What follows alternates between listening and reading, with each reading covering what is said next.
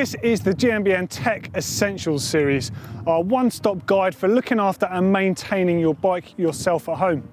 With a few basic tools and some basic instruction, it's really easy to take care of your bike, and of course this means you're going to be able to spot all those things that might be costly repairs down the line. Today's video, we're going to look at setting up a suspension fork, which is very easy and just requires you to follow a few basic rules. Here's how you do it. So first things first, you need to know a little bit about the suspension fork on your bike. Now, externally, they visibly look very similar. They're based off a few different components. There's the lower leg, the upper leg, and then of course, what's inside. Every fork has a spring of some kind. It will either be air or it will be a coil spring.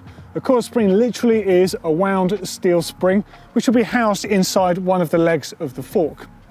If yours is an air spring, which is more than likely because most forks are these days, there's a variety of different ways you can adjust this. On every suspension fork there will be some form of compression damping and rebound damping. Rebound damping, as you might figure out, it basically controls the rate at which the fork extends after you've had an impact and the fork has compressed. Compression damping obviously helps control that compression, so basically it helps absorb the shock. Compression dampers do tend to have an adjustment to help lock the fork out, which resists the fork working to your body weight. This can be really helpful on sections of road or perhaps if you're climbing. But the most important thing on any suspension fork is getting your sag set up correctly. Now the sag is making sure the fork is sprung correctly for your body weight. And not only is that important so the fork can actually work against your body weight, but also so the fork can extend into holes in the ground. So the fork both has to support you and obviously it has to work in two directions there. It's really important to get your fork set up with correct sag from the beginning, and this will make your fork perform as best as it can in all situations. Now this particular fork is a Rockshox fork, so on the left-hand leg, which is this one here, that is where the air spring is housed. There's a cap on the top and underneath is a valve. To operate this, you need to have a shock pump. On the right-hand leg, you have your damping. Always on the bottom is the rebound, which has a red dial. It's the same across many brands. On the top is your compression adjustment. This has a blue dial. And again, that is the same. It's a pretty universal thing on most bike brands. Blue for compression, red for rebound. So in order to get your suspension fork set up, you're going to need a few things. So first things first, you're going to need a shock pump. Next up, you're going to need to be in your riding kit. And of course, the last thing you're going to need is your riding bag, and of course all the heavy stuff that you're likely to take when you go riding. What I mean by that is things like a water bottle, a hydration bladder if you're carrying it in a bag, any tools, anything that really will affect your body weight on the bike.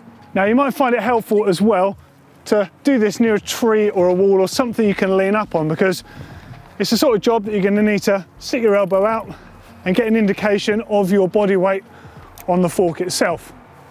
Now first things first, before you actually set that sag, you need to make sure that the damping is not going to interfere with that. So in particular, that means making sure your compression damping is not closed or turned on. So fully unwind it, which means turning it off. The same applies to rebound. You want to make sure you unwind this all the way so there's no damping affecting your sag setup. So now that we have no damping applied to the fork itself, it's time to get some air into the fork to suspend it to your body weight. Now in this particular case, there's a chart on the back here, and just looking at it, my body weight is between 180 and 200 pounds. So they recommend between 95 and 105 PSI. So I'm going to start at 95 and work it out from there. What we're looking to achieve is between 20 and 30% sag. There is no right and wrong with this. This is really down to what you want the fork to feel like. 30% sag, the fork will feel more supple and it'll feel more controlled for you. 20% sag, it'll feel slightly firmer and maybe less so, but some people like that. But don't fear, if you haven't got a fork like this one with the chart on the back, there's going to be a couple of links in the description below this video, linking you through to the Rockshox website and the Fox website, which are two of the most common options, and I have those charts online. So now it's time to take your shock pump and connect it to the valve on the top of your fork. Now do take care with this because the threads can be quite easy to strip, so just make sure that you just get it on nice and straight. Should go on very easily, and screw it all the way in. And you should see some sort of reading on the shock pump. As you see on mine here, it's under 60 pounds there, so it's quite soft. So I'm looking to go to about 95.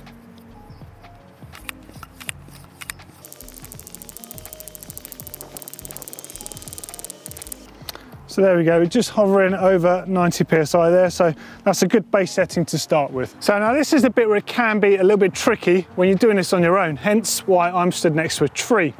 So the idea is you balance on the tree, you would bounce up and down to see how much sag you're getting, let it settle, push that O-ring down until it sits on the fork, and you want to carefully get off the bike, and that gives you an indication. However, it's much easier if you have a friend. Hey, friend, I have a friend now. So friend will helpfully hold my handlebar so I don't have to do this. And then if you bounce up and down on there for me a bit, in fact I can do that bit, and then simply put the O-ring down, and then I would step off the bike. And as you can see, we've got, in fact, 25% sag, which I'm actually happy with. I think that's about right. But that is exactly what you're looking for. So as you can see, I've got just over 25%, which may or may not be the perfect setting for me, but this is a great place to start. You're never really going to know for real until you get out on the trail and see if you like it. As I said, some people like a fork to feel slightly firmer, so maybe nearer 20%, and others like it a bit softer, nearer 30%. That's entirely up to you, but it's a good place to start. But before you move on to the next step, don't forget to put that air cap back on. It just makes sure you're not going to get any mud or anything in that valve. Keeps everything nice and tidy. So you've got the air spring dialed in on your fork so the sag is set up correctly. Next thing to do is adjust the rebound and compression damping. So on this particular fork, it's a Rockshox fork, you can go on an app called the Trailhead, which is part of the Rockshox program. You can put your body weight in and it gives you a base setting from it off. So in my case, it's 95 psi, which is roughly what I put into the fork. And they say -6 clicks of rebound. So they say -6 clicks, that means from fully closed. So at this point, I would fully close the fork. Give me a second to get through all the clicks. There we go. So now it's time to do 6 clicks, open. 1, 2, 3, 4, 5, 6. And that is the recommended base setting for my body weight. Nice and easy to get started. What you're looking for is a fork that reacts fast enough that the fork feels supple and will absorb all of that shock. But it also needs to be slow enough that it's not too bouncy. Too slow, it will feel sluggish. Too fast, will feel like a pogo stick. All about finding that happy medium. If you get your good base setting, you get out, you hit the trails, then you will start finding what works best for you. Now the final adjustment to make before hitting the trails and personalising your base settings is to get that compression sorted out. Now on most forks these days, the compression on the top really is to make the fork resist moving to your body weight when, say, out of the saddle and climbing. So you might want to feel like you want to lock it out. This is very much an adjustment you can make on the fly. Simply put, if it feels too harsh, you have too much on. If it's not doing enough, you don't have enough on there. Fairly simple adjustment to make. Of course, there are more complicated versions or more expensive forks that have 2 adjustments, but that's something we're going to be dealing with in our Suspension 101. So make sure you look out for that on GMBN Tech soon. Now you might have noticed I didn't mention setting up a coil sprung fork. Now these days it's not so common to find coil sprung forks unless it's more of a high-end fork. But if you do have a more of a budget conscious fork that is a coil sprung, there's really only a couple of things you can do to set them up to your body weight. There will be a preload dial on there and it can slightly adjust the firmness or the softness of the fork, but only within a very small amount. Simply put, if it's too soft, you're going to need a firmer spring, or if it's too hard, you're going to need a softer spring. And that essentially is how you set up that sag. Air springs are king. They're here to stay. So there you go, that is the basics of setting up your suspension fork.